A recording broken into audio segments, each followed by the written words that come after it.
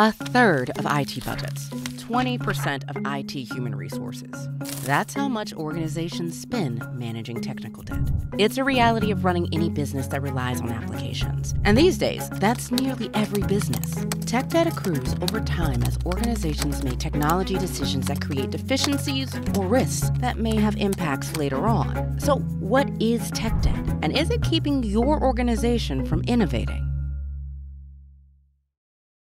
Tech debt can be the result of intentional trade-offs, unintentional mistakes, or uncontrollable changes in technology or the business. In a lot of ways, technical debt is like building a house. Saranj Gandhi, leader of Customer Solutions Management at AWS, has learned a lot about tech debt over his 25-year career. You start off somewhere, and while it may not be the ideal and the end state, you constantly keep track of new things and requirements that get added, change in priorities of requirements over a period of time. As your business grows, you'll need to support that growth with new applications, using updated systems, or incur the cost of retrofitting old systems to meet unexpected new requirements. It's about allocating time, cost, and available resources. It's your overflowing to-do list. But how do these unfinished tasks affect your business? So what we hear from customers about technical debt is how it is difficult to measure the technical debt because there is no direct KPI or metric that kind of highlights what the tech debt is in the organization. There is no one cost for a technical debt. It can happen when business and IT are misaligned, or when teams are stuck maintaining and updating legacy technology instead of focusing on innovation. It happens because of compromises you make on applications features to meet internal needs for resilience, performance, and security. And it can happen when businesses grow or need to keep up with their customers' changing preferences and demands. Tech debt is a shared problem that business and IT each consider from different angles. The business cares about the end-user customer experience and competitive advantage. Meanwhile, IT is busy with equally important elements like security, compliance, resilience, and performance.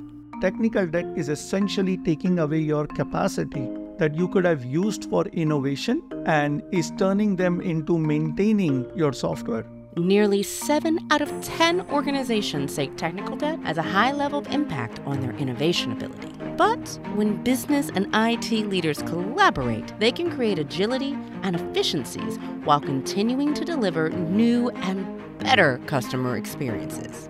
No technical debt is permanent. It is reversible.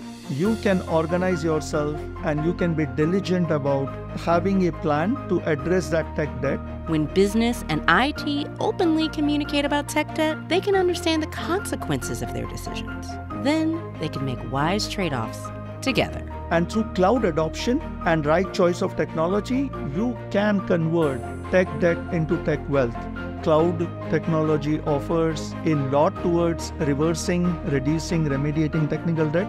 Now, many of IT's essential tasks are integrated into the infrastructure. Security and compliance are part of the cloud infrastructure that supports your business as it scales with less human error and faster deployment with automation. The cloud is flexible and able to quickly scale up when your business grows. You'll have less operational overhead, the ability to quickly create and modify apps, and the right tools for the job. It's like adding an instant addition to your home precisely when you need it.